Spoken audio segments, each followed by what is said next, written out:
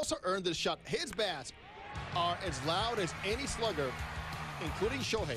When it comes down to sound off the bat, down on Motor Island, Patrick, I can give you testimony of this.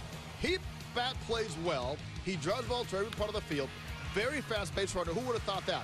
And not making the team out of spring training helped him to go down to the alternate site, find the swing, and convince everybody, guys, I belong on the big league team. To me, he's 3 outstanding out pitches, and he throws at different arm angles. He's got a whiff percentage of 50 with his slider, 48.8 with his changeup, and we know he can throw 95 to 99 with his fastball. The consistency, his ERA in the second half, 1.37. When you kept hearing his name potentially being traded, that always plays in your mind. But I tell you what, watch show from last year, both on the offensive side, running the bases, and above all, his defensive plays. And, I mean, he's really, from all 3 outfield positions, we saw him, but his driving the baseball, the grand slam he hits in Detroit, going the other way, showing that great power, but I love his routes in the outfield. You go back to what he did last year, 161 with 55 strikeouts and 124 at-bats. This season, though, 246 with 26 RBIs, 4 home runs, slugging over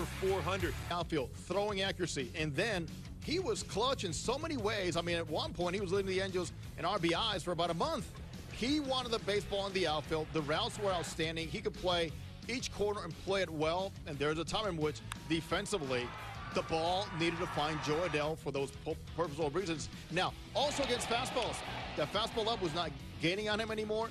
Every single thing he was given to go out there and check on the box. I mean, Fletcher's right up there to me. For me, I'm biased on a platinum glove.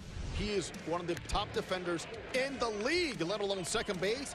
Gold glove has to be his. He's done everything in his power, from coverage to batter's tendencies, to accuracy with that arm, to helping the guys next to him, and then even with the outfielders, get the ball to me on those relays, and I'll go out there and get it done.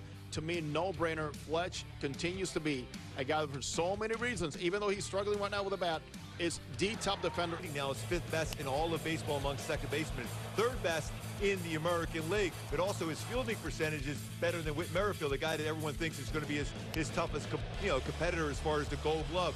84 double plays turned. There's no one better, as far as my opinion, turning a double play, how quick he is on the transfer, how he gets to that baseball out of his glove. And Joe Madden has put him in so many demanding positions this season where he's